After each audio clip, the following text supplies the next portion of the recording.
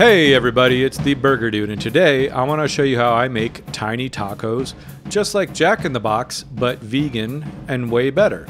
And the first thing we're going to do is throw together the avocado lime sauce, and this stuff is super good. You can use this on just about anything you want. So we're going to start off with some avocados naturally, and then got about 5 cloves of garlic, and then a whole jalapeno, and depending on how spicy you like it, leave as many seeds in there as you like. I left in, you saw how much I left in. It was pretty spicy. I also got some vegan sour cream. I'm using the Kite Hill brand, which I do like. Followed by some cilantro. If cilantro tastes like soap to you, then go ahead and leave it out, but it doesn't taste like soap to me. I like it just fine. And next up is some freshly squeezed lime juice, followed by some brine from a pickled jalapeno jar, which is going to add some spice and some funk.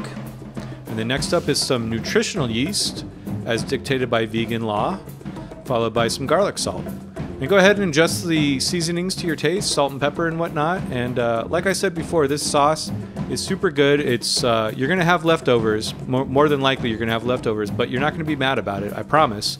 Because it's super good. You can literally put this on, tacos, burritos, breakfast sandwiches, tofu scrambles, whatever you want. It literally can go on anything. Once you're done with it, go ahead and set it aside in the refrigerator. And we're gonna make our taco sauce. We're gonna start off with some beefless broth. And if you can't find that particular broth, you can use veggie broth or whatever you like.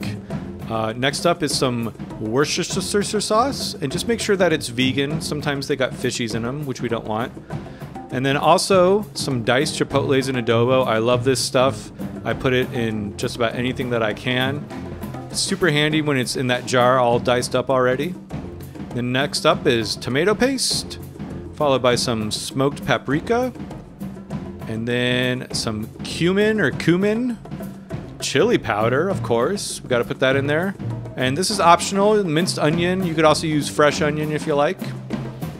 And then next up, we're gonna put in some nooch because, like I said, vegan law dictates it. And by the way, that's what it looks like, nutritional yeast, AKA nooch. Next up, we're gonna throw in the rest of my garlic powder. It's about a tablespoon, I think. And then we got some masa harina, which is golden corn flour, and this is gonna help thicken up the sauce, as well as add a little bit of a corny type of flavor. I know that might sound weird, but it's really, really good. And it's subtle, but it makes itself known. Up next, we're gonna brown our plant-based meat. Use whatever meat you like. I'm obviously using Impossible. But Beyond, Light Life, whatever you like, they'll all work great. And all we're gonna do now is we're gonna go ahead and just crumble up our plant-based meat and brown it, get it nice and cooked through. And once we've got it nice and browned, the next step is to add that taco sauce that we made earlier.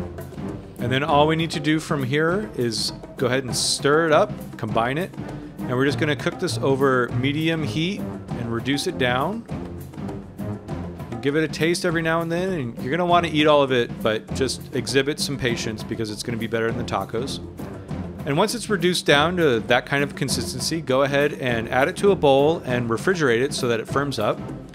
In the meantime, we're gonna get our tortillas together. So I've got these street tacos, which are pretty small already, but I'm gonna make them even smaller with a cookie cutter.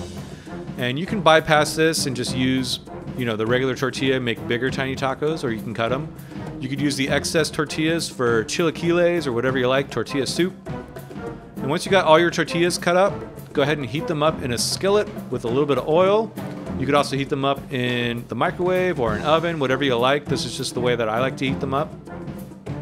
And once you got all your tortillas heated up, we're gonna go ahead and assemble with a little bit of the meat, which should be cooled by now and should be nice and stiff. And you're gonna just wanna basically fold it carefully and get the tortilla to stick to the meat. And if a little bit of the meat sneaks out like that, don't even sweat it because it's gonna get fried and crispy and delicious. In fact, I highly recommend letting a little bit sneak out. And once you got all your tacos assembled, go ahead and add them to a wire rack and then put them in the freezer so that they get nice and firmed up. And then after they've been in there for about 20 minutes, we're gonna heat up some oil and we're gonna fry them. And this is about it. You just gotta fry them, keep an eye on them, flip them. Once they get golden brown, go ahead and remove them from the pan. Let them rest on a rack.